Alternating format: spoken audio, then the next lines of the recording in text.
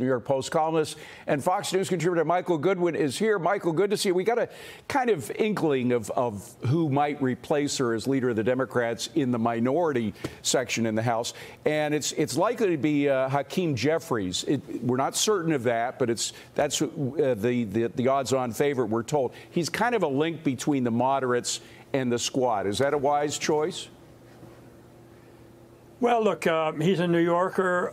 He's also a generational change. So, and he's a black New Yorker. So I think there's a lot of symbolism and reality to the choice. It does take it away from that older generation. None of the people who have been around her forever, Steny Hoyer, James Clyburn, all is just about as old as she is. So you've got a generational change here. And I think for Pelosi's point, had the Democrats held the House, I think she would have stayed. But nobody wants to be the minority leader. Everybody wants to be the majority leader, the speaker, not the minority leader, because there's not a lot of fun, particularly in the House. You have no power whatsoever. Well, let's talk about the new majority then. It's just barely that. 218 is what they needed. They just have that, the Republicans. How do you think they're doing? Well, look, I thought the first thing today was very interesting that Jim Jordan and Comer from Kentucky came out and talked about their plans for an investigations with the Judiciary Committee on not just Hunter Biden, but Joe Biden.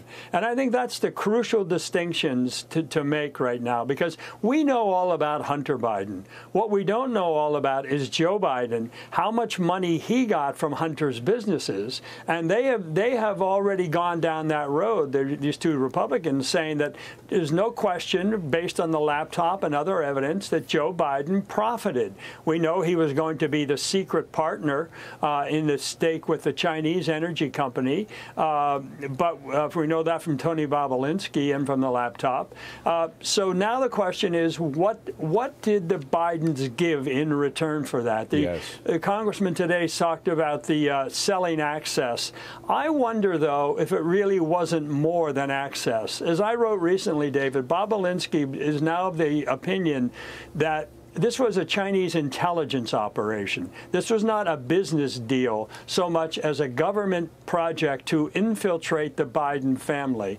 And so the question is looming, is Joe Biden compromised in his dealings with China? That's a very big issue when you consider, for example, what looked like a very weak performance in his meetings with Xi Jinping the other day. No mention of COVID. He said that Biden came away as though it was a big news event that Taiwan said, they said no invasion of Taiwan was imminent. That was his conclusion. Right. That's hardly a victory. What does imminent mean? But you haven't, they still might do it a year from now? That's hardly a thing to be encouraged about. So there are many reasons to worry about Joe Biden's, not just his fitness, but his relations with China and whether he is compromised. Well, I'm extremely worried about all these things. I think millions of Americans are. The question is, though, investigative fatigue. I mean, we've had so many of these January 6th committee hearings. I'm just wondering whether, even if there's real gold there to be mined by an investigation, whether Americans have the patience to really search with Republicans for an answer to these questions. Look, I think you can do two things at once. They can both whistle and walk at the same time, or chew gum and walk, I guess is the phrase, right?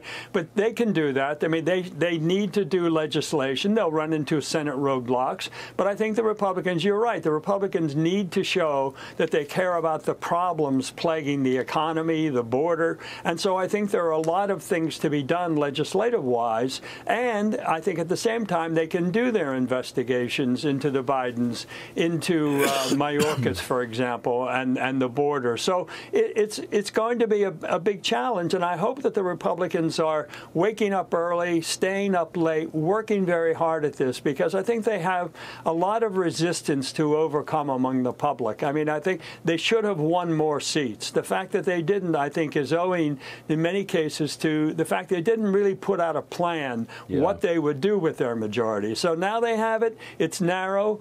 We don't know the exact final total yet, but they have to use it smartly, wisely, and quickly. Right. They've got to take a page from Newt Gingrich in his Contract for America. That's the last person who had a really cohesive plan from a House of Republicans. Good to see you, Yes. Michael. Thank you very much.